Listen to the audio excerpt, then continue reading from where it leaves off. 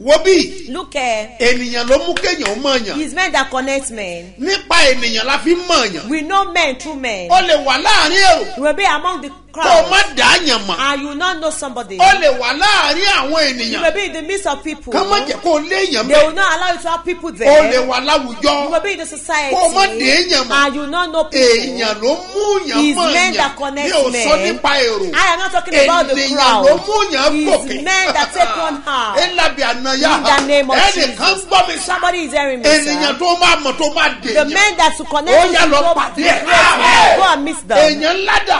The men are like Bẹ́ẹ̀ni tó fẹ́ gun ládà ọjọ́ gòkè. àkàsọ̀. Ènìyàn ló máa gùn. You will climb Àbí mo men. lọ fi ìpè ládà wá. Why do you think the ladder is? Mira yakafa. In the name of Ládà Jesus. tiẹ̀. That your own Tó ladder gùn lókè. that will climb Ó yá lọ up. pàdé ẹ̀.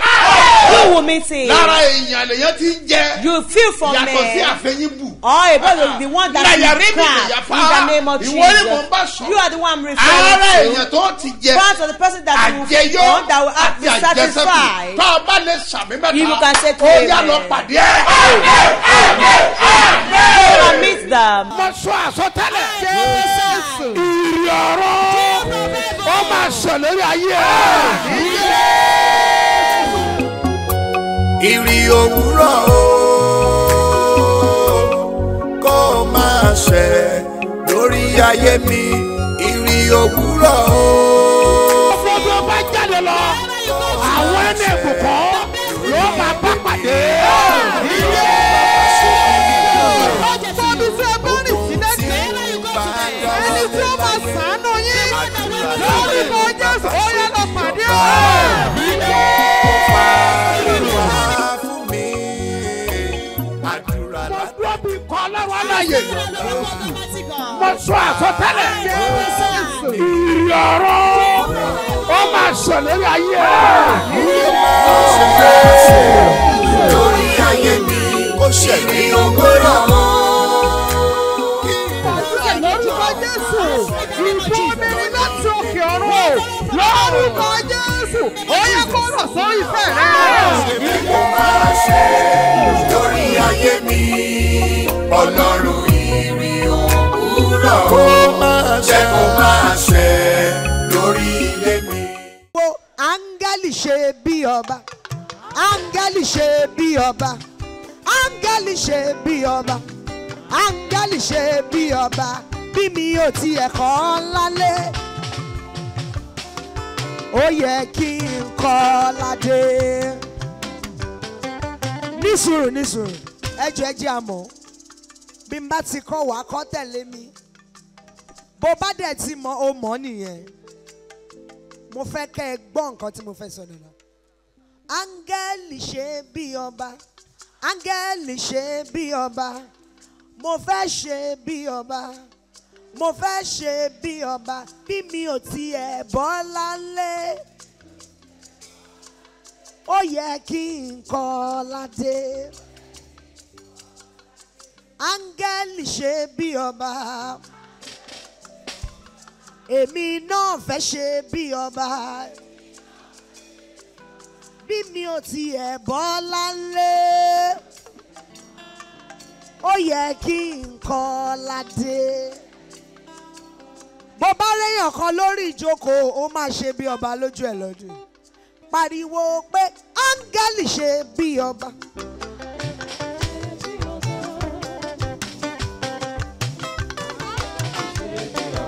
Èmi náà fẹ́ ṣe bí ọba, bí mi ò tiẹ̀ bọ́ lálé. Gbé ọwọ́ ẹ sókè kó tún sọ bẹ́ẹ̀. Ẹ̀yin ọmọ ìyá ẹlẹ́kọ̀ọ́, ẹ̀yin ọmọ bàbá fọ́gá, ẹ̀yin ọmọ ìyá ológì, ó yẹ kí n kọ́ ládé.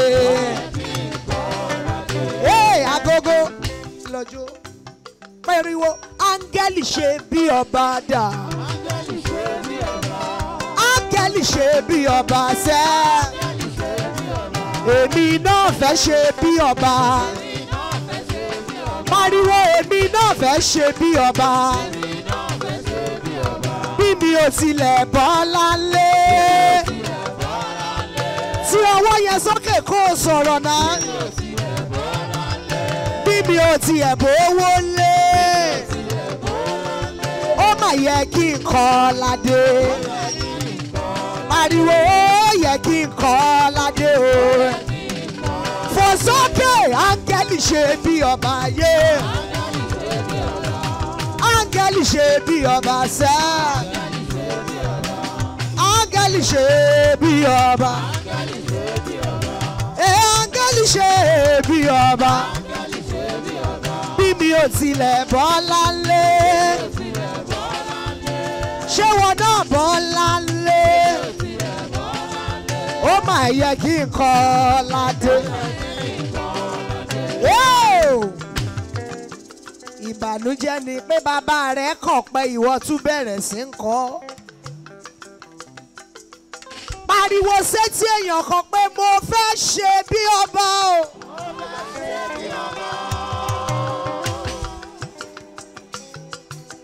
Gbogbo èèyàn kan ni mò ń bá sọ̀rọ̀ torí lẹ́yìn eléyà fẹ́ lọ́jọ́. Áńgẹ́lì bàbá mi ṣe bí ọba. Ó ní èèyàn 3,000 lórí gbọ̀ngàn yìí. Kí February tó parí ó máa rìn wọnú ààfin ògo ẹ lọ. Orin yẹn kú ẹ̀ẹ̀mejì tó bá rẹ́ni tí ò dìde lẹ́gbẹ̀ẹ́ kúrò lẹ́gbẹ̀ẹ́. Torí ayé ọ̀tọ̀ọ̀tọ̀ lẹ́jọ́ wá. Wàá gbẹ́sẹ̀ méjèèjì sókè. Áńgẹ́lì ṣe bí ọba dà. Áńgẹ́lì ṣe bí ọba.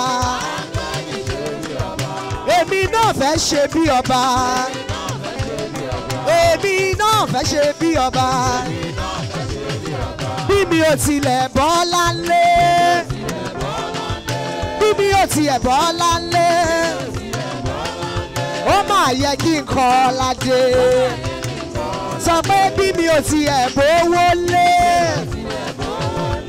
Mo ní tí mi ò bówó lé.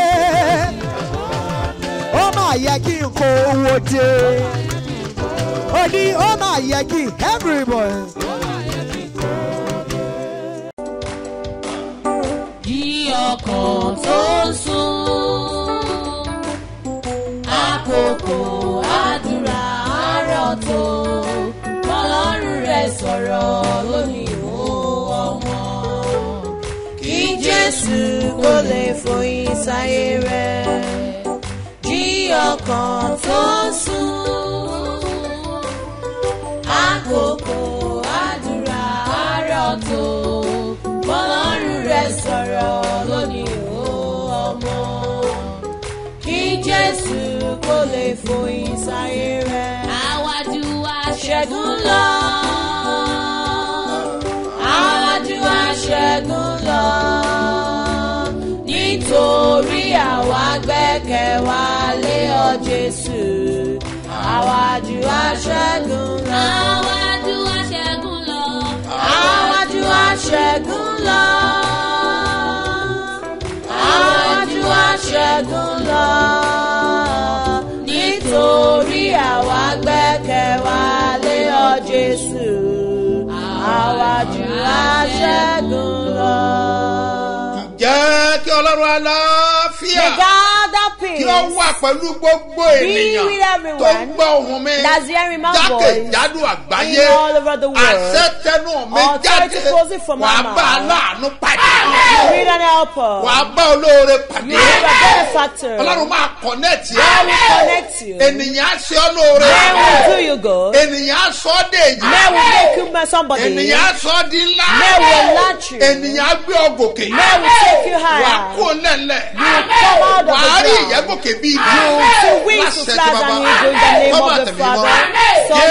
In Jesus' mighty name, our Lord. Orúkọ mi ò yí padà. Mine never changed. Is your apostle. Dr. S.M.O. Mustapha J.P. Babasebioba láti ìjọ Seed of Christ Golden Church Land of Reality tí olùjọ á wà ní Gbáremú Ìdíòbí Airport area ní ìlú Ìbàdàn. Nítorí a ò ní ìlú fún wa pẹ́, Babasebioba tó ń bọ̀ 72 hours marathon prayer. Bẹ́ẹ̀ni o, èrò kẹ̀tíkẹ̀tí ó tún yá nípàdé àdúrà alágbára ńlá ní ìlú fún wa pẹ́ 72 hours marathon prayer. Tó wáyé lọ́jọ́ mẹ́ta tó kẹ́yìn oṣù oṣù kọ̀ọ̀kan. Babasebioba National Camp beside Baptism Camp. Lagos Ibadan Expressway Lufuwapẹ area Lufuwapẹ ìpínlẹ̀ Ògùn. Ti parí oṣù keje ló wọlé dé yìí o. Ẹtúyẹyẹ máa bọ̀ kájọ gbàdúrà gbàdé sí ayọ̀ kankan. Àwọn tó ti wá ló lè ròyìn iṣẹ́ àdáti iṣẹ́ ìyanu ńláńlá tó ń ṣẹlẹ̀ níbẹ̀. I must be free àkórí tó sùn yìí. Ìwọ náà máa bọ̀ wá jẹ́rìí sí bí Olúwa ṣe náwó agbára tó ń lówó ní rẹ̀. Bàbá ti wọnú àdúrà látàárọ̀ kùtù Wednesday July 24. Títí wọ Friday July 26. Ìṣòro tá a máa wọnú ẹ̀mọ́júmọ́ Saturday July 27 la máa fi kásẹ̀ rẹ̀ lẹ̀. Ìránṣẹ́ Ọlọ́run aláàyè His Eminence Apostle Dr. S.M.O. Mustapha JP àti Prophetess Dr. Eunice Mustapha. Bàbá àti màmá Babasebioba lólùgbàlejò. Ìwọ náà máa bọ̀ ń bí ìpàdé àdúrà ńlá yìí. Ó máa ní testimony lórúkọ Jésù gbàgbẹ́. Mo dúró bí ikọ̀ àti ìríjú Ẹlẹ́dùmarè. I stand as oracle representative of Almighty God. Ìwọ ni mò ń bá sọ̀rọ̀ ìwọ àyànfẹ́. You beloved are the one I'm referring to. Àánú máa gbá yẹ̀ dìde. Mercy will lift you up. Àwọn kan á sùn wọ́n á jí. Some people will sleep and wake up. Wọ́n á dẹ̀ jí sínú ọlá. And wake up into honor. Àwọn kan á sùn wọ́n á jí. Some will sleep and wake up. Wọ́n á dẹ̀ jí sínú ògo. And wake up into glory. Àṣẹ kan ló ń lò wọ́n bẹ́ẹ̀. His authority that they use. Ẹ gbọ́ mi sà. Listen to me, Lára sir. àwọn tó jí sínú All ọlá. the people that wake Ìwọ up into jẹ́ honor. ọ̀kan nínú wọn. You are part of them. Ayé rẹ̀ á fọ̀. That will manifest. Yóò dẹ̀ dára fún ọ. It is well with you. Wàá dẹ̀ ṣe bí ọba. Reign as king. Jésù Olúwa wa. In Jesus' name, hallelujah. Olúwa In the name tó of the dáyé Lord àti that ọ̀run. created the heaven Wàá and rí earth. àánú gbà. You will be mercy. Ẹ jẹ́ ká ka ẹsẹ̀ wúrà wa. Let's read our golden Tí ń verse. ṣe àkọsórí wa. Read the memory verse. Nú ìwé Pétérù kẹ́nẹ́. The book of 1 Peter, Orí kẹta. chapter 3, Ẹsẹ̀ kẹtàlá. verse 13. Pétérù kẹ́nẹ́. 1 Peter, Orí kẹta. chapter 3, Ẹsẹ̀ kẹtàlá. verse 13. Sáà ti wà ń bẹ̀. Are we there? Àwùjọ kan náà ni. We'll read it Ẹ máa wí tẹ̀lé together. mi. Say after me. Ta ni yóò sì ṣe yín ní ibi? Is you Bí ẹ̀yin bá jẹ́ onítara sí orere. be followers of that which is good. One more time. Ta ni yóò sì ṣe yín ní ibi? And who is it that will harm Bí you? ẹ̀yin bá jẹ́ onítara sí orere. You will be followers of that which is good. Ta ni yóò sì ṣe yín ní ibi? And who is it that will harm you? Bí ẹ̀yin bá jẹ́ onítara sí orere. You will be followers of that which is good. Ìgbà kẹta ọjọ́ The ká. daughter will read 1, 2, together. go. Ta And ni who yóò is sì it that ṣe will yín harm ní you? ibi? Bí ẹ̀yin bá jẹ́ onítara sí orere. Mo gbàdúrà. I pray. Àṣẹ ìtara Authority of sí orere. zeal to Ó yá kó goodness. wọnú ayé rẹ̀. Comes In alive. the name of Jesus. Lórúkọ Wà á rí Jésù. ànúgbà. You obtain mercy. Gbọ́ ọlọ́jọ́ bí òní. Also the brother Ní wedding celebrate. anniversary. Celebrating wedding Súre fún anniversary. yín. I bless Ní you. orúkọ Olúwa. In the name of the Ayé Lord. rẹ̀ á dìde. Your love will Wà á rí rise. ọwọ́ Ọlọ́run. You see the end of God. Ìgbéyàwó yẹn kò ní dàrú Your láíláí. marriage will never scatter. Àṣẹ àánú kó wọ ìgbéyàwó yẹn Authority lọ. of mercy will come to your Ohun tó marriage. náwó sí fún orere. What has Ó stretched yá out kó for tẹ̀ ọ́ you. lọ́wọ́. Receive it. Wà á dẹ̀ ṣe bí ọba. Reign as Happy king. birthday Lọ́kọ̀ àyájọ́ and ìbí. happy wedding Ẹ̀sìnkọ́ anniversary. ẹ̀gbéyàwó. Lórúkọ Jésù. In the name of Wà á rí Jesus. àánú gbà. Obtain mercy. Sọ pé màá rà àánú gbà. Say I will Sọ obtain pé mercy. màá rí àánú gbà. Say I will In obtain the mercy. name of Jesus. Lórúkọ Ẹ gbọ́ mi sà. Jésù. Listen, sir. Ìjẹ́ ọjọ́ Thursday. Today is Thursday. Ó dẹ̀ jẹ́ ọjọ́ tó ní agbára. A significant day. Ó dẹ̀ jẹ́ ọjọ́ ìyanu. It's a miraculous Ó dẹ̀ day. mọ̀ pé ọwọ́ Ọlọ́run àti And I agbára know ẹ̀. that the mighty hand of God Ó máa and His bẹ ayé ẹ̀ power wò. will visit your Lágbára life Ọlọ́run. by grace of Ó máa God. bẹ ayé ẹ̀ wò lórúkọ Will Jésù. visit your life in Jesus' Mo ní name. wàá rí ọwọ́ ìyanu. Say Mo it's ní wàá rí miraculous ọwọ́ day. ìyanu. See In it's the name miraculous of day. Jesus. Lórúkọ Gbogbo Jésù. ẹ̀yin ọmọ Ọlọ́run tẹ́ wà nílùú Ìsọ̀lú. All the children of God in His Son Ẹ bá mi kí kábíyèsí. help me to pay homage to King. Ọba Moses. King. His Royal His Majesty. Royal Majesty. Ọba Moses King Etumbi. Moses Etumbi. The Agbana of Ìsọ̀lú The land. Agbana of His Son Wọ́n ti land. ṣe ọjọ́ ìbí wọn. He has Wọ́n ti did ṣe his kọjá. birthday. Àwa náà bọ̀ wá kí wọn. We too will come and pay my Lórúkọ visit Jésù. in the name of Ẹ ó rí àánú Jesus. gbà. Your pay mercy. Àwọn náà ní àyájọ́ Thursday Today yìí. is Thursday. Mo fẹ́ sọ fún ọ pé I want to tell you that wọ́n lè introduce ẹ sí ẹ tó máa sọ di ọlọ́lá. they can introduce you or connect you to the one that will make you honorable. Ẹnìkan sọ fún mi ó ní dáàdi. Somebody told me that daddy, Ó ní ẹ̀ńtẹ́ ní kí n lọ pàdé l'Abuja. that the one that you asked me to meet in Abuja, Ìgbà tí mo débẹ̀, when I got there, nígbà tí mo fẹ́ lọ, When I ó want to béèrè travel, pé iṣẹ́ wo ni mò ń ṣe. he asked me of my occupation, Mo dẹ̀ sọ́sẹ́ tí mò ń ṣe. and I told him. Ó dẹ̀ ní kí n lọ bá ọ̀rẹ́ òun He kan. said I should meet his Ó friend, dẹ̀ fún mi ní káàdì. and gave me his business Onígbà tó ń card. dọ́dọ̀ ọ̀rẹ́ òun He yẹn. said when he got to his Ọ̀rẹ́ friend, rẹ̀ sọ fún pé he told him that òun dẹ̀ ti fẹ́ gbéṣẹ́ fẹ́ nìkan o. he wants to give the contract to somebody Ó else. kọ́ ilé alájà mẹ́ta. He built 3-story Ó building dẹ̀ kọ́ ní ọ̀nà márùn-ún. in 5 places. Plumber ni bọ́ yẹn ń ṣe. That man is a plumber. Ọ̀rọ̀ plumber kọ́ ló bá lọ. It's not about the public Ẹni tó bá word mi that he went sọ̀rọ̀ for. tán. What he discussed with Gbọ́n me was yanjú different. yóò tán. After that, Ní ọ̀rọ̀ ilé ìjáde. that this one came up. Ó dẹ̀ ní kò sí wàhálà. He said no problem. Lọ sí kòdísà gbogbo àwọn material That tó should máa make the lò. quotation of the materials or equipment Kódà that fún you mi will ní use, and quotation. you should bring it the Ó dẹ̀ lọ. quotation. Ó He dẹ̀ ṣe left quotation. and made the politician, almost 26 million naira. Ní that day, wọ́n dẹ̀ fún ní 25 million. They gave him 25 million naira. That after it, you come and take the balance. May introduce or connect him. Stretch your hands. The one you know. That will introduce you to somebody. That will make you somebody. Go and meet in them. the name of Jesus.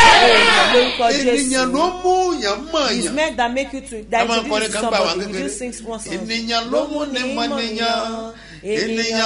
ni mọ̀nìyàn, Jésù ló mú mi mọ̀ o.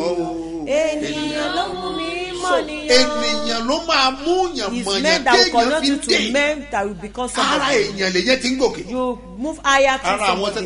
That part of the assignment will do tomorrow by the grace of God. And it will be powerful. Bẹ́ẹ̀ni ìṣòro àwọn ọkùnrin men's vigil. Kì í ṣe tàwọn obìnrin. It's not for women. Bá a bá parí tàwọn ọkùnrin. After the men's vigil, I will announce the women's vigil. After women's vigil, a wà bọ́ sí tàwọn ọ̀dọ́. we will now move to youth vigil. It will now be powerful. Bọ̀ wá di ọ̀sẹ̀ tó ń bọ̀. Next ọjọ́ mẹ́ta tá a máa lò. The 3 days we spend at the ọjọ́ mẹ́tẹ̀ẹ̀ta. That 3 days, both men, women, and youth, young adults, who will meet them. I told you there will be a seminar. We can't just be praying. I will not take a step. We will pray. And we'll pray before. And the battle has conquered. What's it meant for you is that you two should take a step. What you can do to somebody, that is what you can do to become. You lay your hands on it. I told you to do this seminar here. After we discussed yesterday, people have become to register. They've been registering their name. I know how to do this. These are the things that they know. I'm expert on the way we get them. The one you have interest on, they will teach you. We'll give them money. Yes. We'll go and start something. I want to start something. I don't know what to do with it. We'll treat you. Let's start from this. We will continue. Those should go. Move to internet. How you can succeed. You know that you just be in the name of Jesus. Your life will rise. If I man, you're hearing me. You can fast on Friday. Fast. So that your case will not be like Laban in the Bible. That they made this ordinary man. Yeah. You know that he is not capable of his position. David requested for food. David will have destroyed, if not the wife. The wife now use the language. If I need that, I do laugh. Because it's just for surprise me. The first Samuel 25. Don't let us read that story. Just start from verse 23. What did the wife say? Abigail sì Dáfídì. Ó sì yára. Ó sọ̀kalẹ̀ lórí kẹ́tẹ́kẹ́tẹ́. Ó dojúbolẹ̀ níwájú Dáfídì. Ó sì ti ara rẹ̀ bá sílẹ̀. Ó sì wọlé ní ẹ̀bẹ̀ ẹsẹ̀ rẹ̀. Ó wí pé Olúwa mi fi ẹ̀ṣẹ̀ yìí yá mi. Kí o sì jẹ́ kí ìránṣẹ́bìnrin rẹ̀ mi bí ọ̀sọ́rọ̀ ní etí rẹ̀. Kí o sì gbọ́ ọ̀rọ̀ ìránṣẹ́bìnrin rẹ̀. Olúwa mi èmi bẹ̀ ọ́. Má ka ọkùnrin Bẹ́líálì yìí sí. Ọkọ ẹ̀ ló pè ní ọkùnrin. She called her husband man of Belial. When he is not capable of his position. Don't know how your wife is suffering. He's not your wife. Because I swear, before she was able to bring me, that's why she is when you are not capable of your position. That's why I invite you. Àní Lábálì. Nítorí pé bí orúkọ rẹ̀ ti jẹ́. As his name was. That is how he is. Lábálì lórúkọ ẹ̀. Lábálì was his name. Àìmọye wà pẹ̀lú. And because it's full. Listen, sir. Next step. If you don't know ìgbésẹ̀ tó kàn, no wisdom. Yeah. O nílò ohun tó máa jẹ́ káyé gòkè. You need one who make you to grow high. Àdúrà ò ṣe é mú kúrò. You can't take away prayer. Kò sí tó lè sọ there is pé ò nothing lè you can say. I will not agree. Àdúrà ló mú mi kúrò. Because it's prayer that brought me out of what they call battle. Wọ́n gbàdúrà. I pray. Mo dẹ̀ rí pé and I saw that àdúrà gbà. prayer is answered. Bẹ́ẹ̀ni àdúrà. Prayer will make you mighty. Listen, sir, or strong. If you examine the Bible very well, most people also prayed. Yeah. If you examine Joseph's case, do you know the prayer he prayed in the prison that he was? He prayed, there are some secrets that you cannot see. Unless the prophet tell you. Genesis chapter 41, in verse 9. What did the man say? Oh yes. Fáráò bínú sí àwọn ọmọ ọ̀dọ̀ rẹ̀. rẹ̀. Ó sì fi mí sínú túbú ní ilé túbú olórí ẹ̀ṣọ́. Èmi àti olórí aláṣẹ. Àwa sì láàlá ní òru kan náà. Èmi àti òun. Àwa sì láàlá. Olúkúlùkù bí ìtumọ̀ àlá rẹ̀. Ọ̀dọ́mọdé kan ará Hébérù ọmọ olórí ẹ̀ṣọ́. He introduced him. Don't forget that. Because you know how interpreting. What's the talent you have that they want to introduce you to? Ọ̀dọ́mọdékùnrin kan ará Hébérù ọmọ olórí ẹ̀ṣọ́. Ó sì wà níbẹ̀ pẹ̀lú wa. Àwa sì rọ fún un. Ó sì túmọ̀ àlá wa fún wa. Ó túmọ̀ fún olúkúlùkù gẹ́gẹ́ bí àlá rẹ̀. Ó sì ṣe bí ó ti túmọ̀ fún wa. Bẹ́ẹ̀ ni ó rí lórí. That is how it is. The one that said without die. The one that said will be restored to his position was restored. Because of his talent, that is a joy. He was introduced to the palace. Even the king prepared the decree. Bring him. And king, don't let us bring him. He was waiting for his garment. You don't see it. He said, no problem. Take him. Babasebioba is here bathing. Buy colorful clothes for him. Wear him another raiment. That means his garments of glory that has been taken away for a long time. It's prayer that can do all those things. Don't joke with prayer. Don't joke with it at all. Even Lagos. Get ready today Thursday. All our branches in Lagos. This program will be powerful. It's there in the Ibadan. Yemetu, Olojo, and Muslim. There is program there. Failure to pray that make you lazy. Prayer that answers and not only that. Do you know that Daniel also was introduced because of his talent? Daniel chapter 5. Quickly read it. Nígbà náà ni ẹ̀rù ńlá bàbá Sẹ́sárì ọba gidigidi. Ojú rẹ̀ sì padà lórí rẹ̀. Ẹ̀rù sì bá àwọn ìjòyè rẹ̀. Nítorí náà ni ayaba ṣe wọ ilé àṣẹ wá. Nítorí ọ̀rọ̀ náà àti ti àwọn ìjòyè rẹ̀. Ayaba sì náà sì wí pé kí ọba kí ó pẹ́. Má ṣe jẹ́ kí ìrònú inú rẹ̀ kí ó dààmú rẹ̀. Ọkùnrin kan bẹ ní ìjọba rẹ̀. Lára ẹni tí ẹ̀mí Ọlọ́run mímọ́ wà. Àti ní ọjọ́ bàbá rẹ̀. Àti rí ìmọ́lẹ̀ àti òye àti ọgbọ́n gẹ́gẹ́ bí ọgbọ́n Ọlọ́run lára rẹ̀. Ẹni tí Nebukadnésárì ọba bàbá rẹ̀ àti ọba bàbá rẹ̀ fi ṣe olórí àwọn amòye ọlọ́gbọ́n àwọn kádíà àti àwọn alábọ̀ṣẹ́ níwọ̀n bí ẹ̀mí títayọ àti ìmọ̀ àti òye ìtumọ̀ àlá òye àti jẹ́ àlọ́ àti láti máa ṣe ìtumọ̀ ọ̀rọ̀ tí ó bá díjú. Ó introduce Daniel. Torí ẹ̀bùn tó wà lára ẹ̀. Because of the talent. His mentality was open. Níjọba bàbá rẹ̀. In the kingdom of your father, he make a. Bẹ́ẹ̀ Sásárì ò mọ̀. Cesar did not know. He made a statement on him. Even when your father was enthroned, there is a wise man in part of your kingdom, but you don't know him. You are a stranger. I thought maybe he traveled to America, he just came back from it. They now enthroned him as a king. When he told him, he said, behold, go and bring Daniel. They brought him to the palace. It's his talent. They brought David also to the, you know how to press keyboard. You two are there in church, you don't know how to do anything. Johnson, you don't know how to play. You don't know how to press keyboard. You are just coming to church. You don't have any guilty. Yeah. As they don't know how to be a shepherd about it. You know how to play keyboard. When the king was mad, they asked him to brought in. He was introduced. 1 Samuel chapter 16 verse 17 to 20. Read for yes. See for a man. Yes.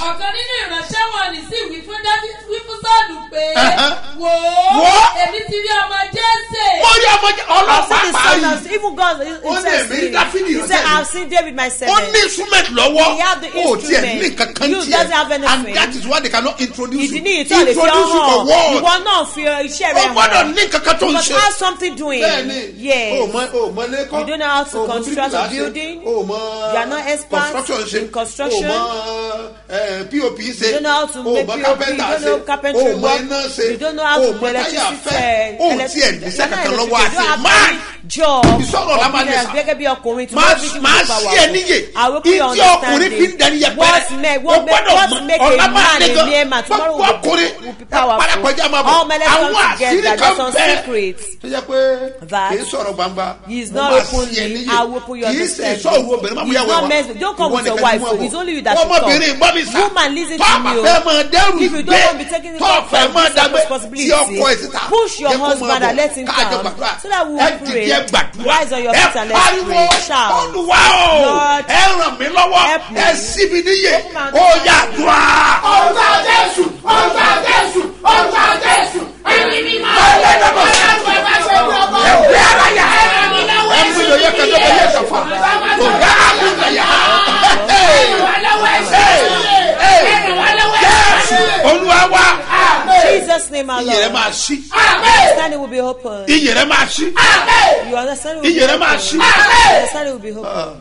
Agbọ́dọ̀ ṣiṣẹ́ lórí àlá. You must work on dreams and vision. Some people doesn't have ìran wọn ní ìran rárá. Ìwé ìwé dẹ̀ sọ wípé and the prophet Proverbs ìlú tí o bá ti sí ìran where there is no vision àwọn èèyàn máa ṣe pé the people will perish. O gbọ́dọ̀ jẹ́ kí ọjọ́ rẹ kó waste. You must not let your age be wasted. Bẹ́ẹ̀ni you must have a vision. O gbọ́dọ̀ ní ìran. You must have a dream. O gbọ́dọ̀ ní àlá. Àbí kí ló ń dream lọ́wọ́lọ́wọ́? What did you dream about? Wàá ṣiṣẹ́ tọ́. You work towards it for your vision to be accomplished. God has given you the great vision.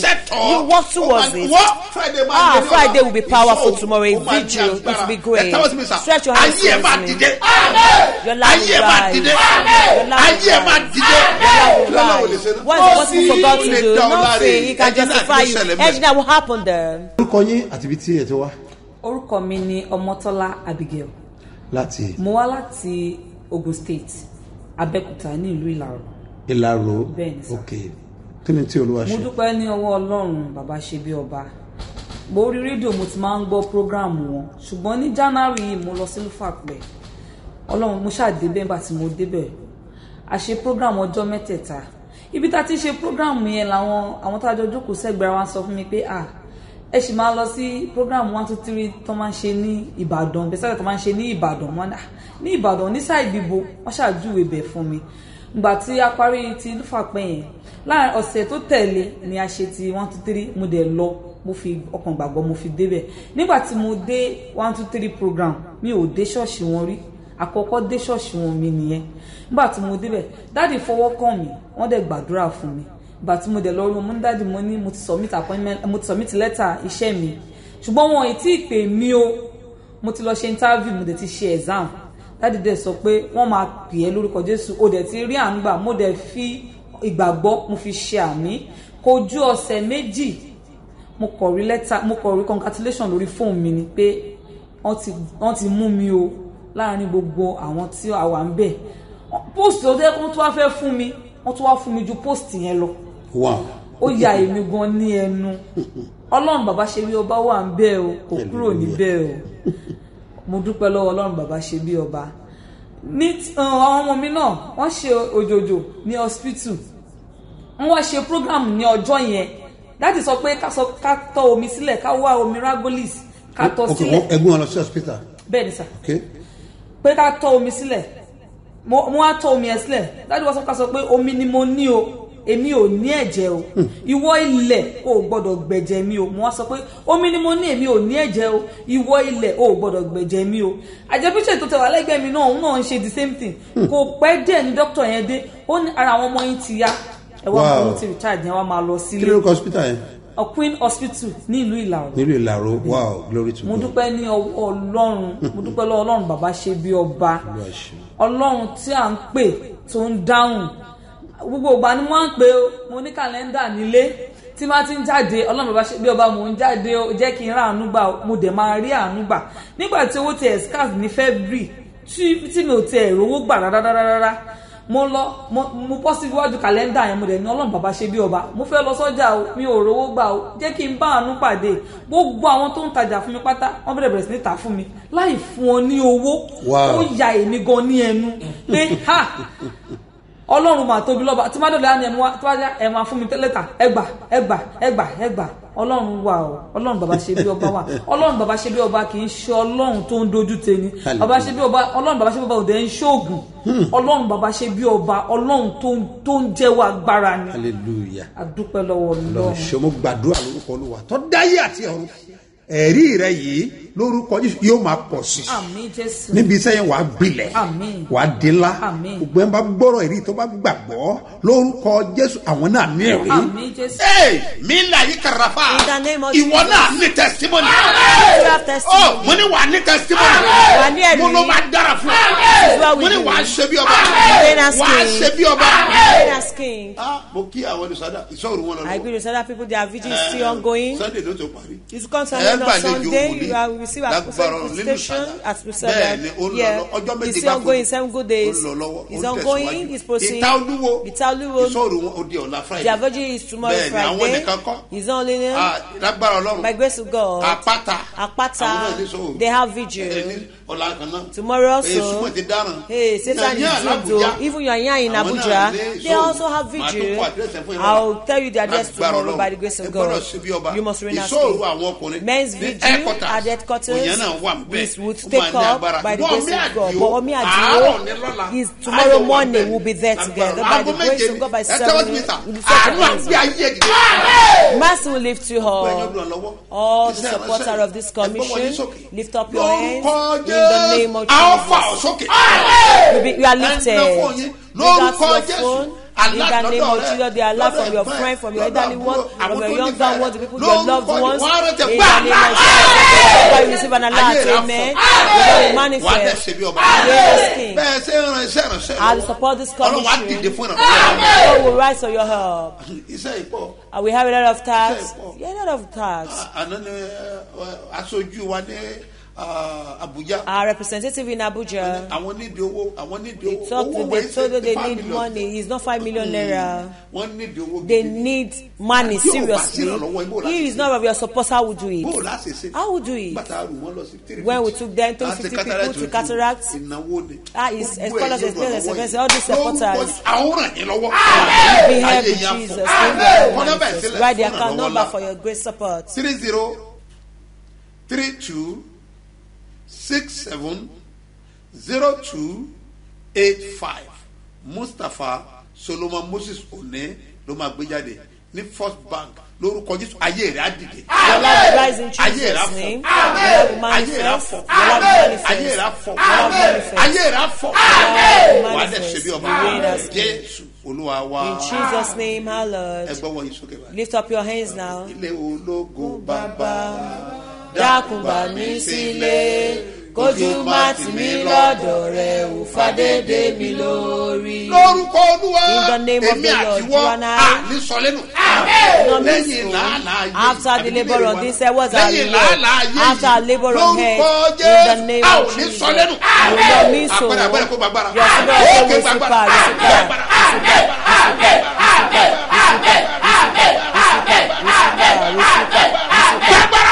will your love will rise, your glory manifest. Promises before you reign as king. In Jesus' name, my Lord. The symbol of faith we use that will give to you immense vigil. You hear tomorrow in the name of Jesus. Your promise. Face somebody. I'll show them that I am next to testify.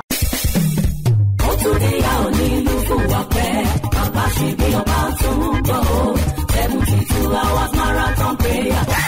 Ẹ̀rù kẹ̀tíkẹ̀tí ó tún yá nípàdé àdúrà alágbára ńlá ní ìlú fún wa gbẹ́ 72 hours marathon prayer. Tó wáyé lọ́jọ́ mẹ́ta tó kẹ́yìn oṣù kọ̀ọ̀kan. Ìṣèbíọba national camp beside baptism camp. Lagos Ibadan expressway ìlú fún wa gbẹ́ èrìà ìlú fún wa gbẹ́ ìpínlẹ̀ Ògùn. Ti parí oṣù keje ló wọlé dé yìí o. Ẹ̀túnyẹ̀yà máa bọ̀ kájọ gbàdúrà gbàdé sí ayọ̀ kankan. Àwọn tó ti wá ló lè ròyìn iṣẹ́ àmì àti iṣẹ́ ìyanu ńláńlá tó ń ṣẹlẹ̀ níbẹ̀. I must be free àkòrí ìtòsù yìí. Ìwọ náà máa bọ̀ wá jẹ́rìí sí bí Olúwa ṣe náwó agbára tó lówó ní rẹ̀. Tá a bá ti wọnú àdúrà látàárọ̀ láàárọ̀ kùtù Wednesday July 24 títí wọ Friday July 26 ìṣòro tá a máa wọnú ẹ̀mọ́júmọ́ Saturday July 27 la máa fi kásẹ̀ rẹ̀ lẹ̀. ìránṣẹ́ ọlọ́run aláàyè ìsẹ́mínẹ́sì apọ́sù Dr. S.M.O Mustapha JB àti prophetess Dr. Eunice Mustapha. bàbá àti màmá ṣe bí ọba lólùgbàlejò. ìwọ náà máa bọ̀ ń bí ìpàdé àdúrà láyé. ó máa ní testimony lórúkọ Jésù gbàgbẹ́. àmàlẹ́yìn ìpàdé ńlá yìí. ó yà lọ rí mu lórúkọ Jésù. ní Jésù. ẹgbẹ́ eléyìí sàn. Listen to this. àṣẹ àdánidúró. Jésù. tó dá ayé ẹ dúró. àṣẹ yẹn gbiná lórúkọ Jésù.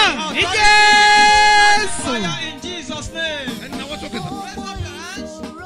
Bíbélì wípé ẹ máa gbé inú mi. Jésù máa gbé inú yín. Jésù tó gbé inú mi. Kìnìún ẹ̀yà Júdà. Mo dá.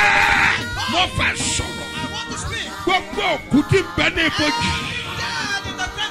Gbogbo iṣẹ́ tí wọ́n ti pa. Àwọn tí ayé bẹ́ẹ̀ fi ṣe ẹlẹ́yà. Bí wọ́n bá lè sàmì mẹ́ta. Ní ìgbórúkọ abátábátà mi mímọ́. Èmi sọ̀tẹ́lẹ̀ sáyé ẹ̀. Ají ògo rẹ̀ dìde. Bọ́bí, ajá lè jẹ kó pè wọ́n nù. Yes sir. Ibi tí a gbà wá bá. Professor. Kiri ma lu mari yàrá. Ma ilé ẹ̀ka ni yín nà pèrè yín. Yes sir. Ẹ náwó bá ìṣá. Yes sir. Bí ìfàdí ìrìjú. Ṣé wọ́n sọ̀rọ̀? Wọ́n kó àkọ́bí. Ó yà sáwọ́lá.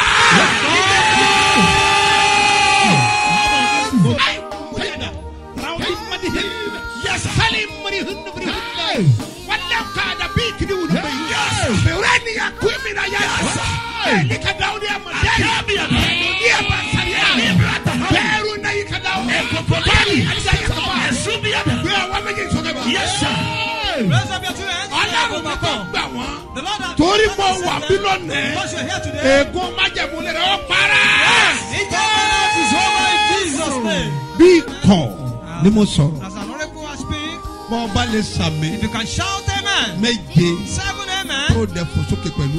Jump out. Àṣẹ tí èjẹ́ lówó lè yí. Now authority that don't make them to be rich in your house. Àṣẹ yẹn jáde. Come on.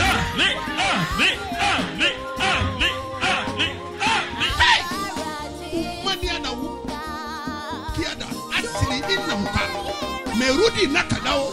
Marwada yakata fasini. Uliala yakabi udibi. Blood of Jesus. Everywhere your glory is. I send the word of God there. The word that your family battle cannot stop. Your 7 amen.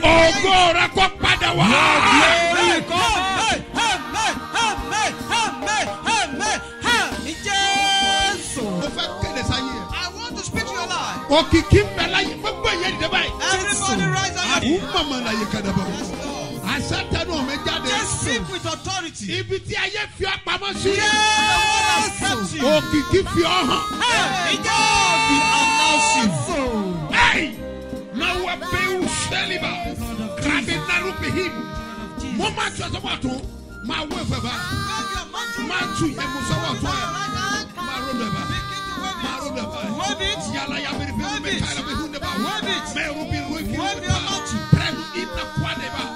Robina Sandaya, Robin the Hindaya, Mopasa, Loru Kolua, Atago Lorelo Fay, or my father Raka.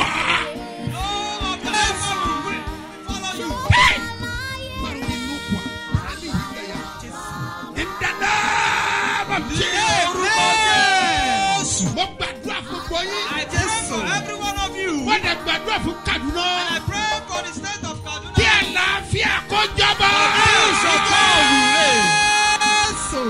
Gbàdúrà fún ilẹ̀ Nàìjíríà. I pray for Nigeria. Àlàáfíà jọba. Ẹ̀nà wọ́n sọ. Raise up your hand. Tó o bá ń gbérí lẹ̀ Kaduna yìí. If you are living in Kaduna. Àbọ̀ wọ́n láti Kano. Or you are from Kano. O wọ́n láti Abuja. Or from Abuja. Wọ́n láti Katsina. Or from Katsina. Ẹ̀sẹ̀ wọ́n láti Sokoto. Or from Sokoto. Gbogbo bí tẹ́ ẹ ti wá síbí. Wherever you have come here. Ìkádẹ̀lẹ̀ lẹ́yìn. This is an announcement. Oya lọ ràn bí ọ̀rọ̀. It is shine like the sun. Báwa sókè. Nàìjíríà. Wọ́n máa dẹ̀rọ̀. Touchlight ẹ̀dá. Where's your touchlight? Touchlight ẹ̀dá. Where's your touchlight? Gbé iná rẹ̀ sókè. Ní àkókò Bọ́lá Ahmed Tinubu. Rubira Ganda Yukada. How time now go there? How time now go there? How time now go there?